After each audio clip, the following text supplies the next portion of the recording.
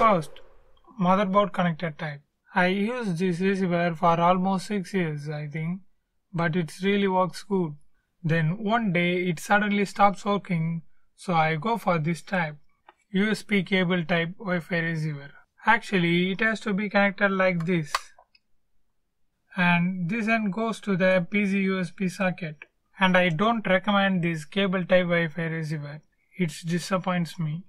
When I connect with PC, the connection was not stable and lots of connectivity problems, so I can't use this. Then finally, I bought this tiny Wi-Fi receiver. Initially, I doubted this because there is no external antenna, how this product receives high-speed internet. After I start use this, I remember one thought.